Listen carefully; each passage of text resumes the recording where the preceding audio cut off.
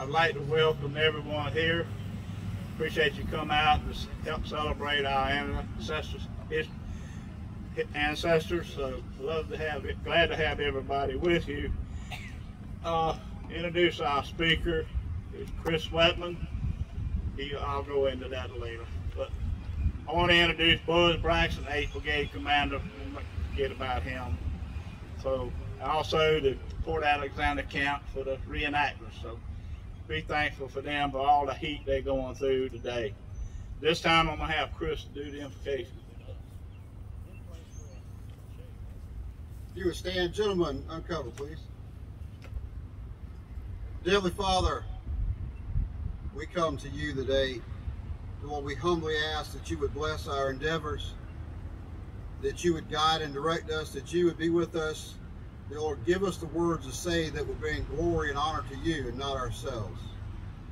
Lord, we pray that you would be with the state of South Carolina and with the Southland. Lord, bless us.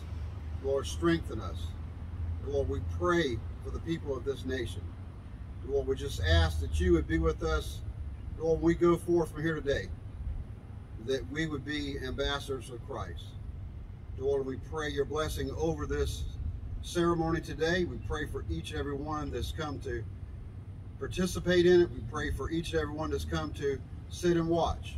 Dear Lord, we just thank you for all that are involved. In the name of Jesus Christ we pray. Amen. We're set. Colors.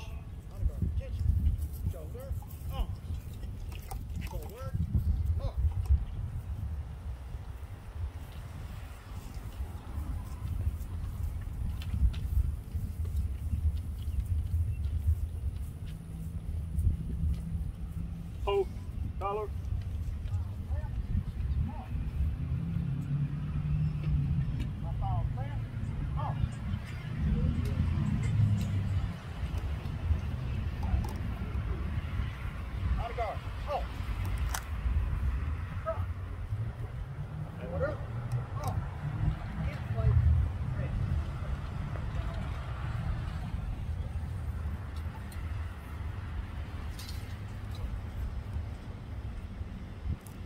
Everything I have today will be in your program other than the American flag players. Charge to the Sons of Confederate Veterans.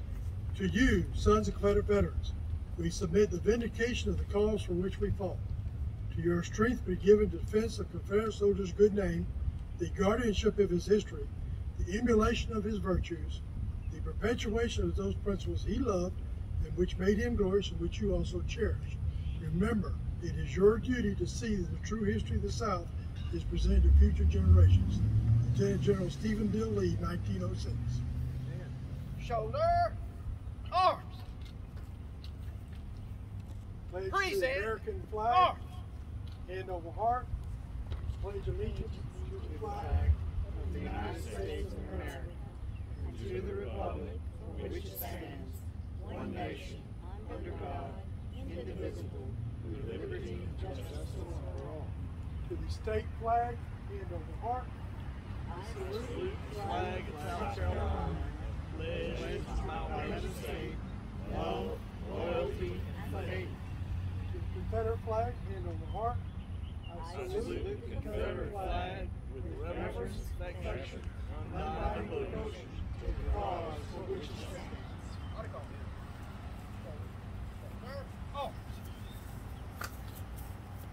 At this time, I'm not, Mr. Benny Creech, reenactor's got a poem he wants to read, so we're going to put that up ahead of the speaker.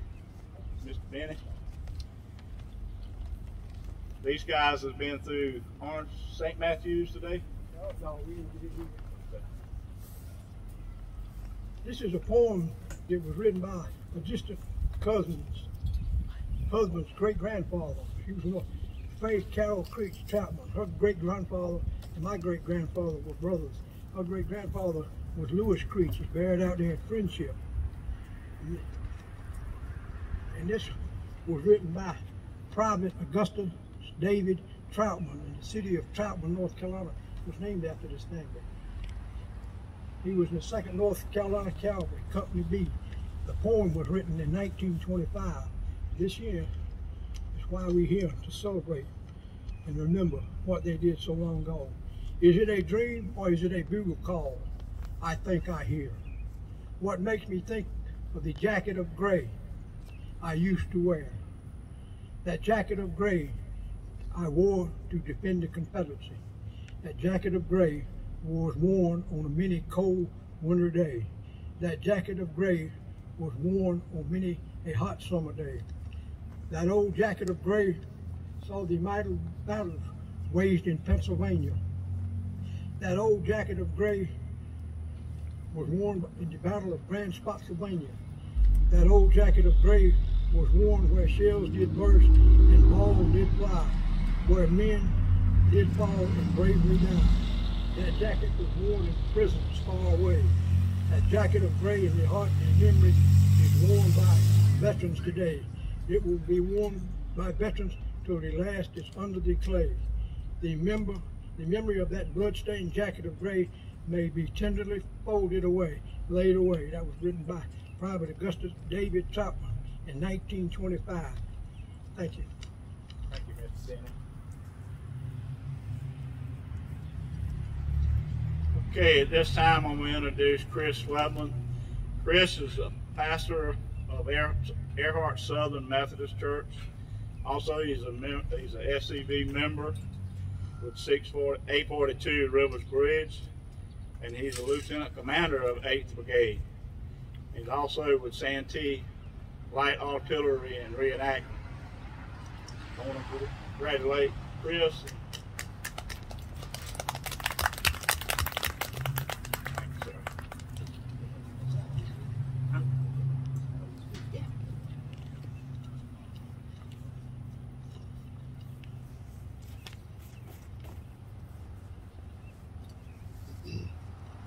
Well, I want to begin by welcoming everybody to Barnwell today to honor the Southern soldiers who bravely and courageously defended the South during the War for Southern Independence.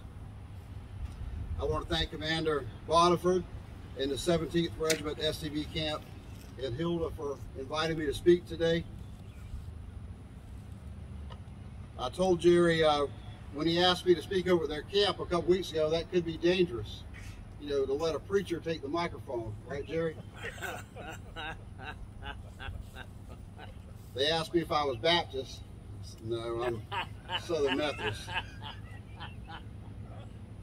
When I speak on historical events, or when anyone speaks on historical events, it is preferred to use the words of the men and women who lived during that era.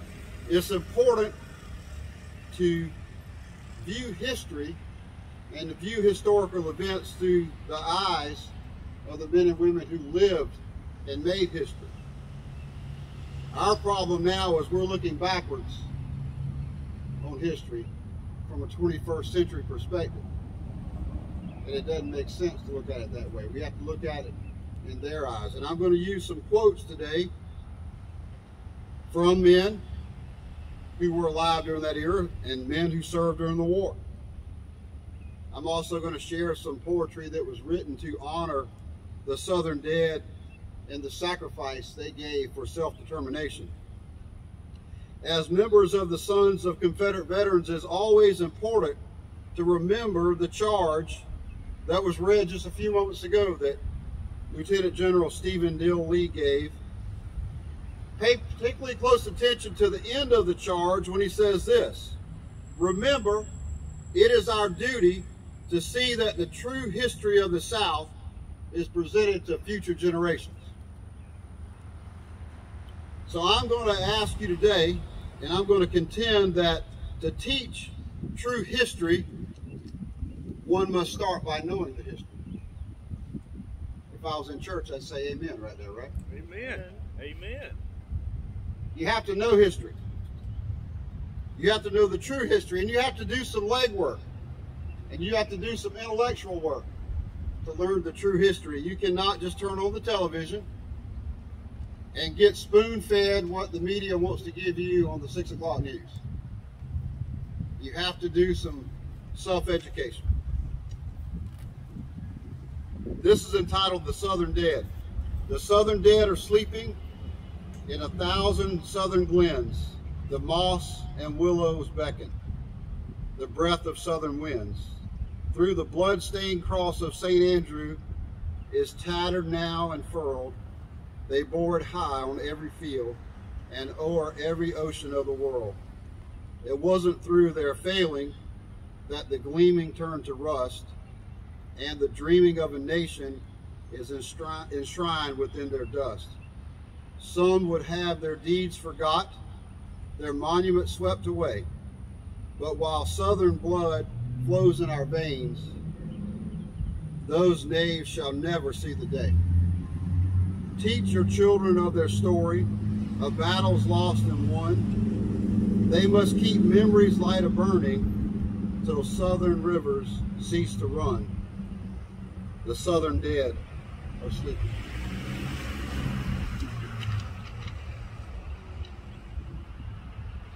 Robert Louis Dabney was one of the chaplains that served with General Thomas Jonathan Jackson during the war. And he said this: "Sirs, you have no reason to be ashamed of your Confederate dead. See to it that they have no reason to be ashamed of you." Amen. As we stand here today, in the year of our Lord Jesus Christ, 2022, let us not forget the valor, the bravery, and the struggle of the Southern soldier. The Southern soldier left his family, he sacrificed his treasure, and in many cases, he had very little to speak of, except for life and limb. And many of them gave that and gave their lives to defend their beloved home, the South. We owe these Southern patriots honor and respect for fighting for life, for liberty, and the Constitution. Contrary to what's taught now, the men who wore this gray and the uniforms like these men over here, they are the men that actually fought and defended the Constitution of the United States. Amen. Between 1861 and 1865. Yeah. I encourage each of you to research your ancestors and to determine if they served their state, because that's who they ultimately serve, as their state. My ancestors, that I've been digging and trying to find them all, and I'm still working on it, but most of them served South Carolina. I just found a couple that served in Alabama and Georgia. It's an interesting and rewarding endeavor to research your family history and to see what these men and these women did. And one of the cultural issues that we have in our country now is that we are disconnected from the past. We're disconnected from the past, and therefore we don't know or understand the true history of our land and our families. We're here today to honor the Confederate dead. And just recently, when trying to research my ancestry, and this speech is not about me or my ancestor, but just to say that I just found that one of my great uncles gave his life at Petersburg in the crater on the 30th of July, 1864. And he's buried at Doctors Creek Baptist Church right outside of Walterboro. If you haven't taken the time to go to cemeteries and find your ancestors, and if they served in the Confederate Army, take a flag and put on their grave. It's important that we do that we let the world know that we still care about those men. Whether they died in the war or they survived it. Most of my ancestors survived the war. Today we stand right here in Barnwell, South Carolina. Late in the war for Southern independence, in February of 1865, Barnwell was occupied by federal troops. They were under the command of a cavalry general named Hugh Judson Kilpatrick. And they came here in Barnwell and they stayed a few days. And they burned almost everything here, except for a few buildings and some churches. Everything was destroyed in Barnwell. And then when they left here, they went to Blackville. And they had some more fun in Blackville, burning there too. When Kilpatrick left here, he called it Barnwell. It's always important that we look to the scriptures to see what God has to say about events and about how we look at events. And I'm gonna take my hat off to read this. This is from Joshua chapter 4, verses 1 through 9. When all the nation had finished passing over the Jordan, the Lord said to Joshua, "Take 12 men from the people, each tribe a man, and command them, saying, Take 12 stones from here out of the midst of the Jordan, from the very place where the priest's feet stood firmly, and bring them over with you and lay them down in a place where you lodge tonight." Then Joshua called the 12 men from the people of Israel, whom he had appointed, a man from each tribe, and Joshua said to them, "Pass on before the ark of the Lord your God into the midst of the Jordan, and take each of you a stone upon his shoulder, according to the number of tribes of the people of Israel, that this may be a sign among you. When your children ask in time to come, what do these stones mean to you? Then you shall tell them that the waters of the Jordan were cut off before the ark of the covenant of the Lord, where it passed over the Jordan. The waters of the Jordan were cut off, so these stones shall be to the people of Israel a memorial forever." As the people of Israel did just as Joshua commanded, and took up 12 stones out of the midst of the Jordan, according to the number of the tribes of the people of Israel, just as the Lord told Joshua, and they carried them over to a place where they lodged and laid them down there. And Joshua set up 12 stones in the midst of the Jordan, in a place where the feet of the priests bearing the ark of the covenant had stood, and they are there to this day.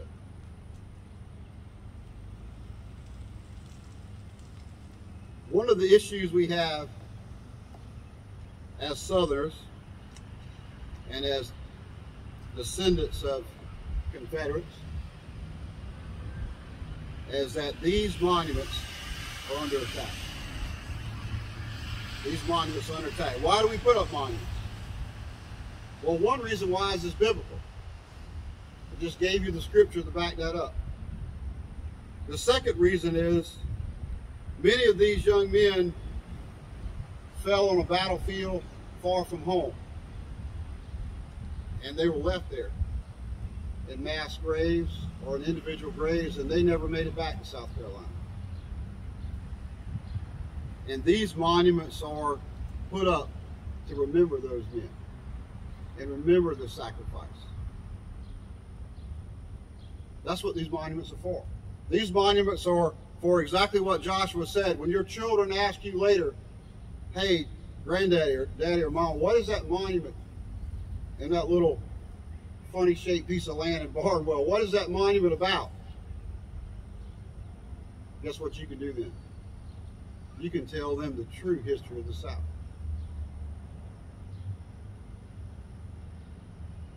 Causes which were once lost or won on Southern lands by Southern sons, nobly fighting side by side. For us they fought, bled, and died. Everyone true and tried, dead though they be, they did not die in vain. Each hero's memory has come again, right here on Bentonville Battle Plain. As heroes they fell without a stain, true to the cause for which they fought. Each soldier's life was dearly bought. Veterans, we who wore the gray, each were clad in a battle array that met the foe from day to day, erect a monument to stay, round which we all have met today, a mound indeed, which is no trifle, nobly done by Goldsborough's rifle. Time may teach us to forgive, but it can never make us forget. Those words were uttered by Confederate General and South Carolina Governor Wade Hampton on March 20, 1895, as they dedicated a monument to the Goldsboro's Rifles. In the spring of 1866, the Ladies Memorial Association of Columbus, Georgia, passed a resolution to set aside one day annually to memorialize the Confederate war dead. Mary Ann Williams, the association's secretary, was directed to pen a letter inviting ladies' associations in every former Confederate state to join them in the observance. Their invitation was written in March 1866 and sent to all the principal cities in the former Confederacy, including Atlanta, Macon, Montgomery, Memphis, Richmond, St. Louis, Alexandria, Columbia, and New Orleans, as well as smaller towns like Staunton, Virginia, Anderson, South Carolina, and Wilmington, North Carolina. The actual date for the holiday was selected by Elizabeth Rutherford Ellis. She chose April 26, the first anniversary of Confederate General Johnson's surrender to Union Major General Sherman at Benton Place. For many in the Confederacy, that date marked the end of the war, but we know the war kept going after that.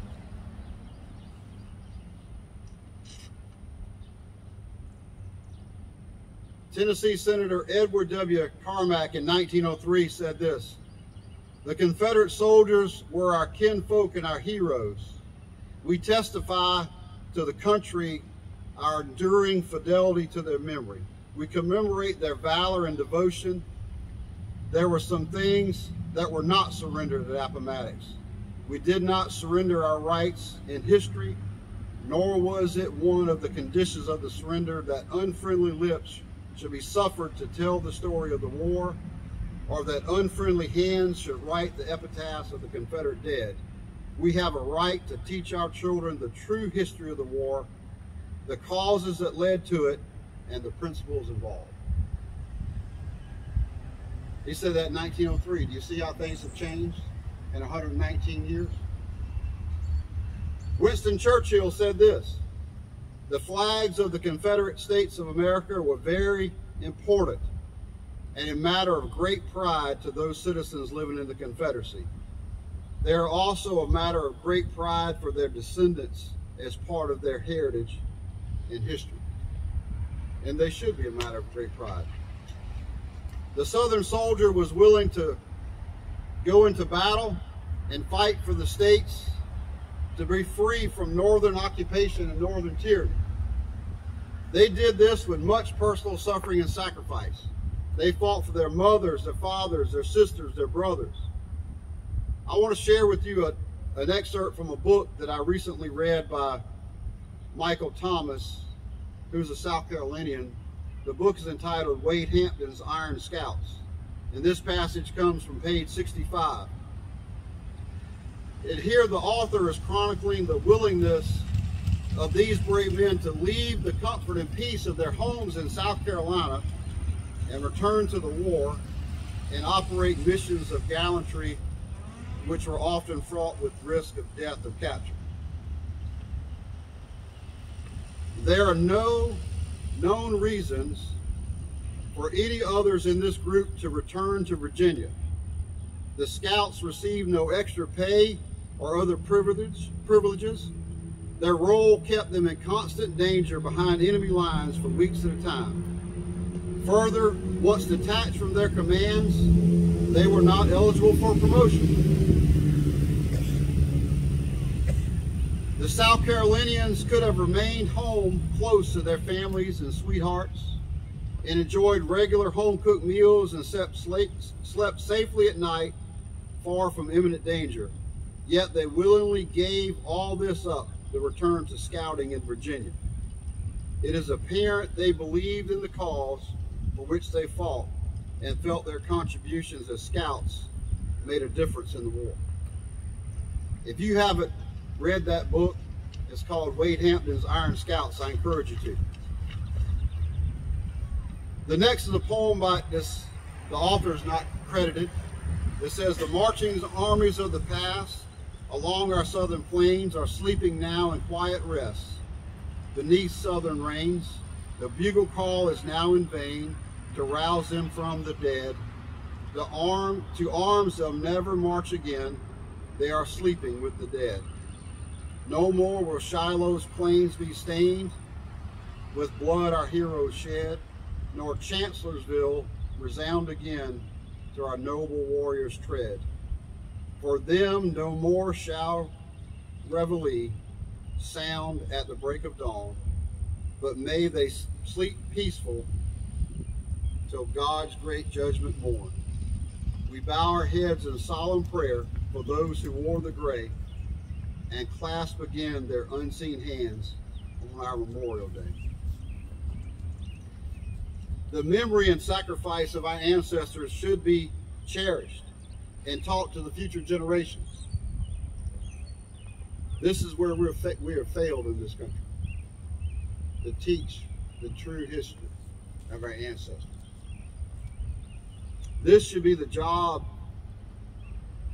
as Southerners, that we do that we teach the true history of the South.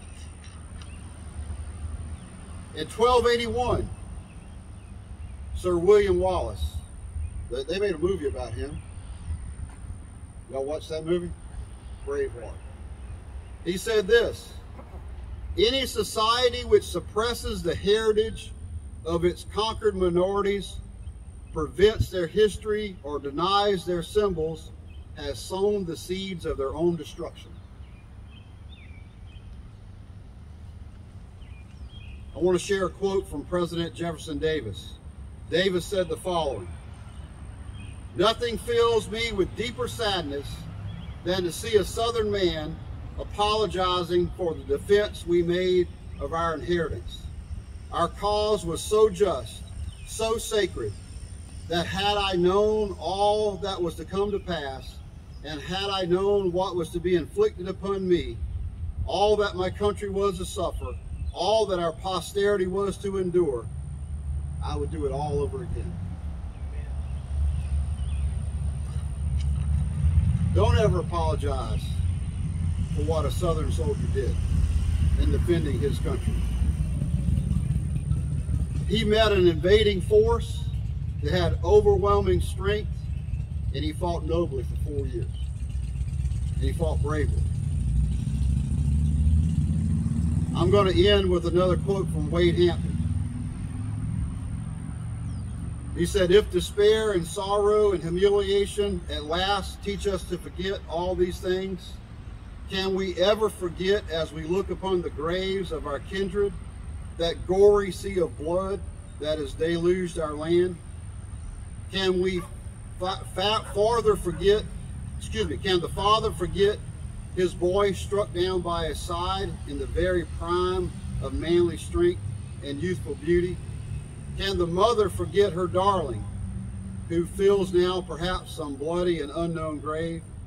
Can the wife forget that husband who has to stay and comfort for her life?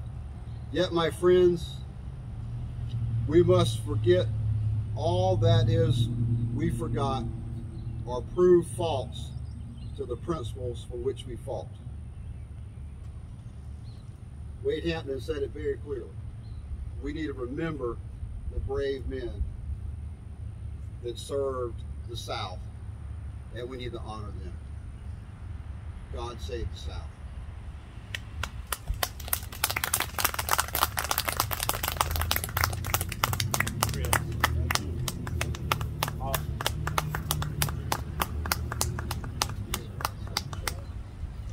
All right, this time we go honor our ancestors by coming over to the bell.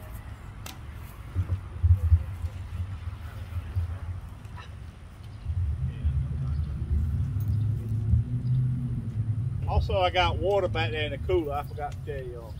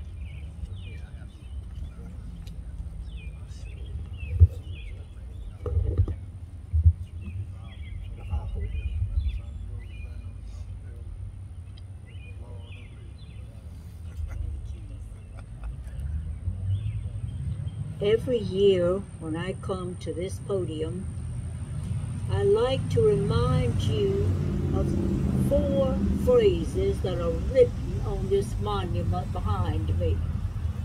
They were written by Robert Aldrich, who, as a Confederate soldier in Virginia, came to Barnwell at Christmas time and said, "Mama, get Alfred to Augusta." I'll always love Augusta, Georgia. It was the hospital city in this area. But behind me on the monument, it ends with phrases by Alfred Aldrich, his brother, and his words are these: "Despite everything, their spirits were never broken, their courage never quailed, the convictions were never deserted, their manhood was never surrendered." I believe those words describe men and women of this country today. My father was a World War I veteran. We have few World War II veterans yet alive. Around here today, we have men and women who are serving these United States. I want to read the names of 5 South Carolinians who died at the prison in Maryland. This book that I'm holding has more than 3,400 names of men who died at this prison in Maryland. They are all buried in mass graves. You can't visit a grave and put down a cross or anything like that. The man that wrote this book and compiled it has found 400 more names than those inscribed at this particular prison. It was the largest federal prison for Confederates. You see on my shoulder a red and a gray ribbon from Point Lookout. If a man lived there, and we have 2, Ben Creech and Jerry Creech and I have great uncles, 2 of them, Uncle Lewis and Uncle George, who lived. So I have 2 stars on the red side of that ribbon.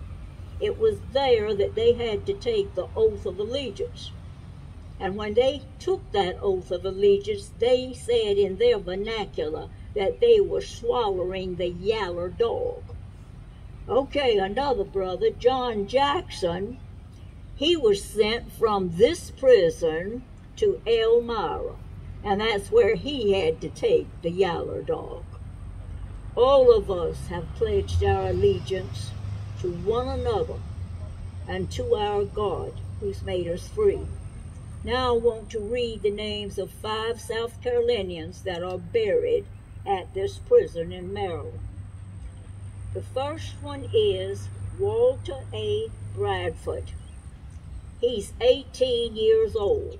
He enlisted June 6, 1861 at Lawrence Courthouse, South Carolina. He resided in Lawrence County. His unit was Company A, the 3rd South Carolina Infantry. He was captured July 5, 1863 at Gettysburg, Pennsylvania. He died of unknown causes here at this prison on February 15, 1864. The second one is Private J.H. Bradley, age unknown. He enlisted October 17, 1862 at Sumter, South Carolina. He lived in Sumter County. His unit was Company F, 7th South Carolina Cavalry. When he was captured is unknown, and the date and cause of death is unknown. He's just a body.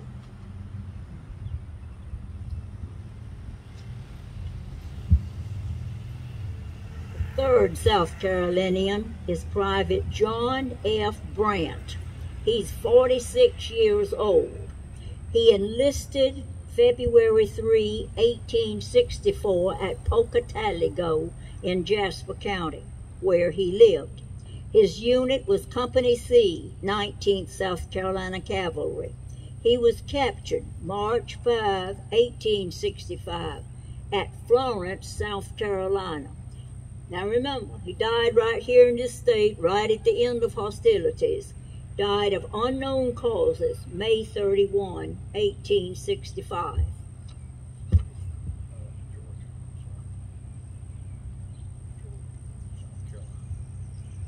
Number 4 that I read, this man's name is not on the monument at this prison, but Mr. Trieb found it.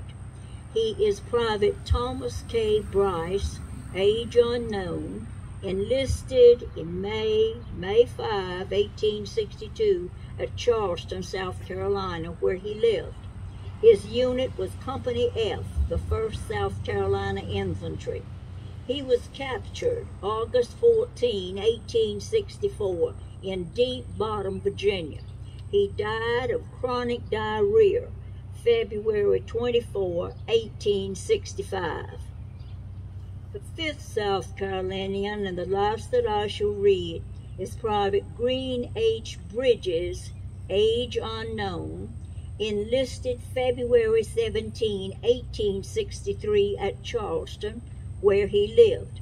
His unit was Company K, 27th South Carolina Infantry. Captured June 18, 1864 at Petersburg, Virginia, and died of unknown causes 7/26/1864. I feel that Robert Aldrich's words still live in all Americans today. We do have spirit. We do have courage. We have what it takes to keep our land free. And for those reasons, we hold memorial services every year for all of our veterans wherever they are. Now you ring the bell 5 times.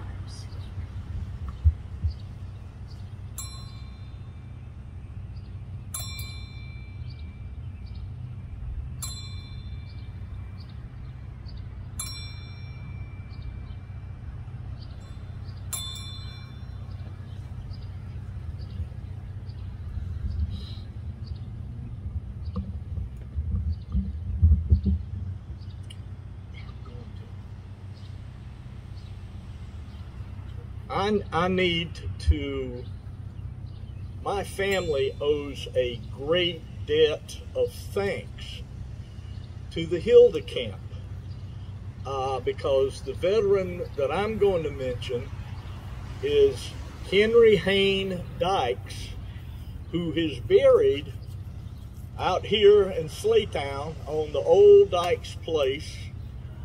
He was my grandmother's uncle, and he died at the Battle of Secessionsville in Charleston. The family sent a wagon down to Charleston and retrieved his remains and brought him back and buried him with his grandparents on the old family grave site right there in Hilda. And because of the Hilda Camp, they got a Confederate grave marker and have a Confederate soldier standing guard over great uncle Henry Haynes' grave. I have brought my wife, I've brought my grandchildren. My brother is the one that brought me to this place many years ago, and I will continue to honor him. Thank you, Hilda Camp.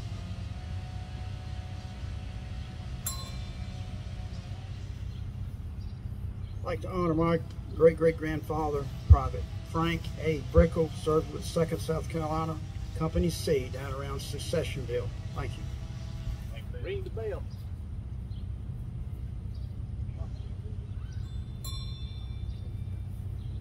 My great ancestor was Henry Bodiford, buried at Double Ponds. He was private, 2nd Artillery, 2nd Infantry, South Carolina.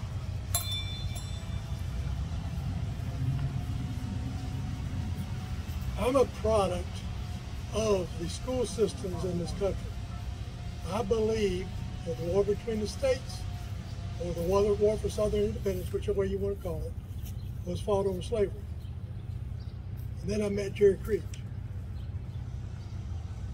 He enlightened me. I started doing the research. I proved that it had very little to do with slavery and everything to do with states' rights. Because we lost that war, we're still fighting that same battle. This recent Supreme Court possible decision about abortion, all it's going to do is send it back to the states like the 10th Amendment says it should be. The states will have a choice. Think about it. The whole battle was about states' rights. We lost. They made it about slavery, and nothing was fixed.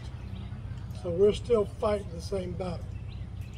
In the process, I tried to find my ancestors so I could join the camp that was getting ready to form. My brother, my late brother, had done some research, and I looked through all of his records and found two men that I thought had a good chance to have been Confederates. They were both from Florence County. I went to Florence County and spent hours trying to find their graves. They were buried within 10 feet of each other in the same cemetery. To my knowledge, they didn't even know each other. Both of them were my great-great-grandfathers. Both of them were lieutenants. Lieutenant Ezekiel Samuel Sauls and Lieutenant James Furman Rogers.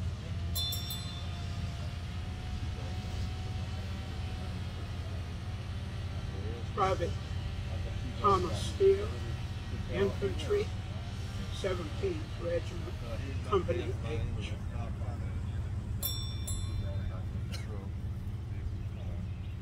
Lieutenant Noah Wolf, 17th Infantry, Spartanburg Reserves. Private William Henry Creech, 17th Infantry. I'd like to tell you all this. My father had the pleasure of knowing him. He told him the way he was captured with Lee in Virginia, the way he stayed alive coming home was he picked the corn out of the Yankees manure, boiled it, stay alive to get home. I'll never be ashamed of him.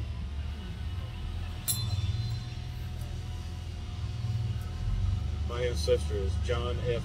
Chitty, Private, Company H, 17th Regiment.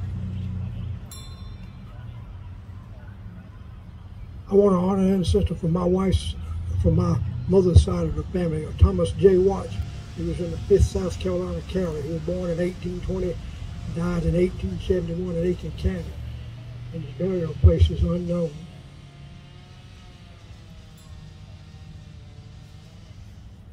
I joined SCV. All I had was a name, and went to the what you call it up there, the archives. Thank you. And researched him and found him, and I found out that he was a drummer. And I said, a drummer? My goodness, I want him to be a general or something, you know.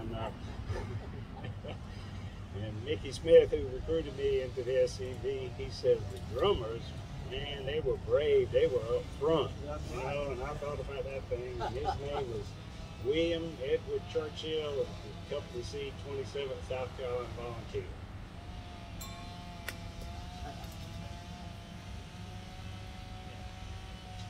My ancestor was Private John James Braxton, Company B, 2nd South Carolina Cavalry, and he was from Big Fork in the Barnwell district. So I have a kindred to the Hilda camp into Barnwell. After the war, he went to Screven County, Georgia, and then he's buried there. So I'm mighty proud of J.J. Braxton.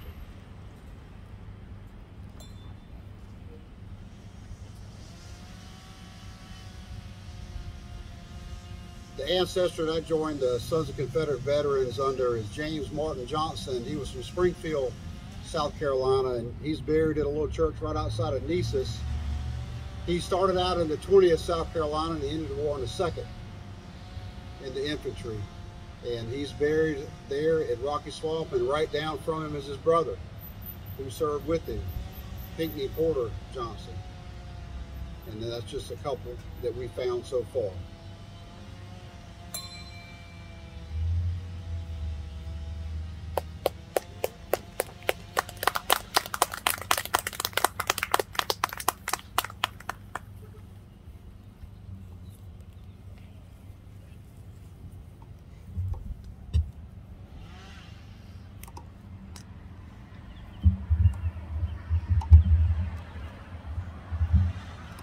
At this time, we will have a rifle salute, and then we'll do pats.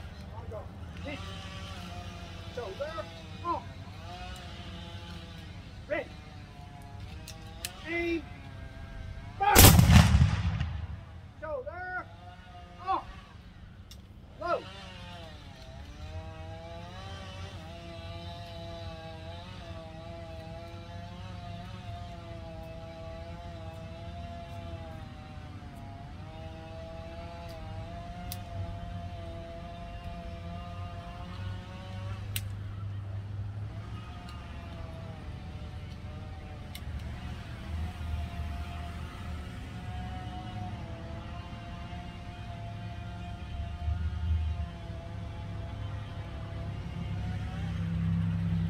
Ready. Aim. Fire. Shoulder. Off. Load.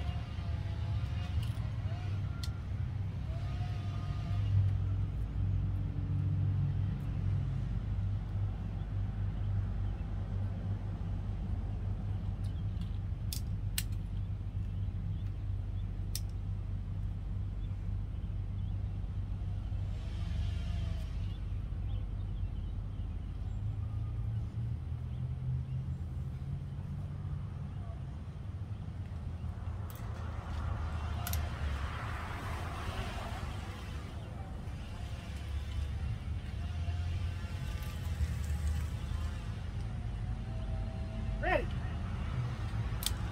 Aim. Fire. Shoulder. Off. Present. Off.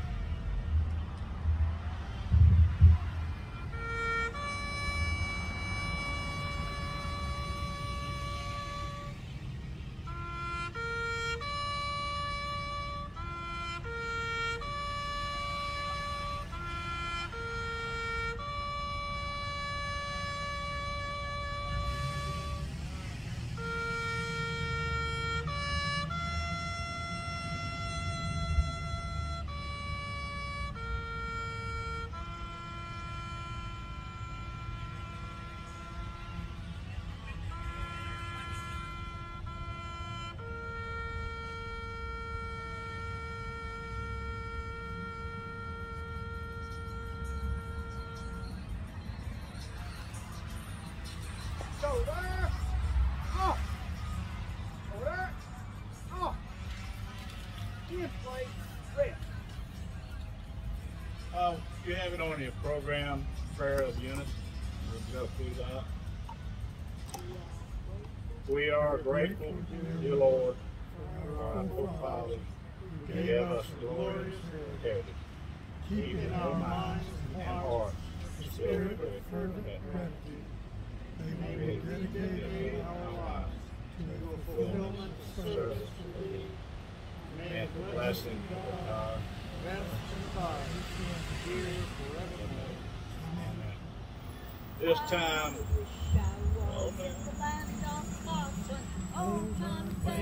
we're not. We got to look away.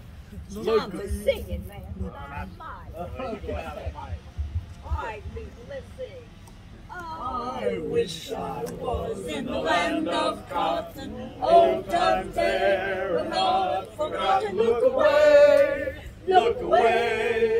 Look away, Dixieland. In Dixieland, where I was born, early on, one frosty morning, look away, look away, look away, Dixieland.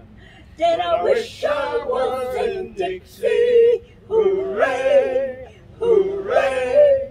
In Dixieland I'll take my stand, to live and die in Dixie, away, away, away down south in Dixie, away, away, away down south in Dixie. Woo!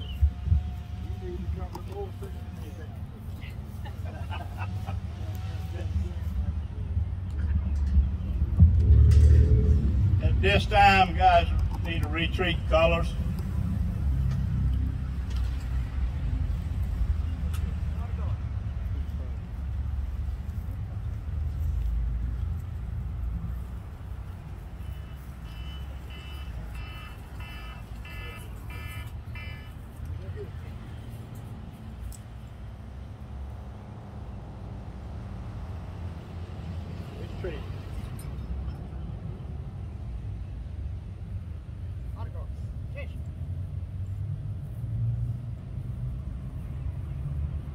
This concludes our program. I just thank everybody for taking their time to come out today.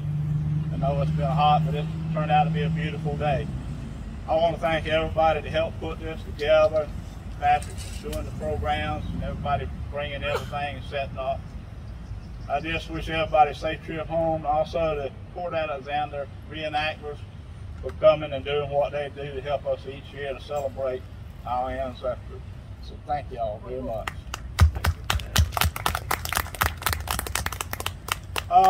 Take time to read what's on the monument. This monument was put up here by the ladies of Barnwell. $500 was erected in 1900 to put this monument up, selling ice cream and oysters. So that's a combination, but they do that. So you need to read the scripture that's written on this monument. Thank you very much and have a blessed day.